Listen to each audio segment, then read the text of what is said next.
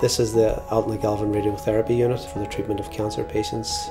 The job commenced on July 2014. We commenced with the linear accelerator bunkers, or LINACs as they're known. The bunkers are unique in that they are there to contain the radio waves while the treatment is undergoing for patients. There are approximately 2,500 cube of concrete in each one. They're mass filled. There's about 125 tonne of rebar in each of them. So it was quite an intense process. Because the concrete is so thick, it had to be applied with a retardant to prevent it from going off too quick, to prevent cracking in it. The main services that pass through this site, which serve the tower block, obviously have to be maintained throughout the build process. So there was quite a bit of pre-planning to allow this project to proceed. McLaughlin and Harvey have a broad base of experience, particularly on hospital sites. We were well placed to be selected to carry out this work, and we have the expertise and in-house experience to deliver this project through to its completion.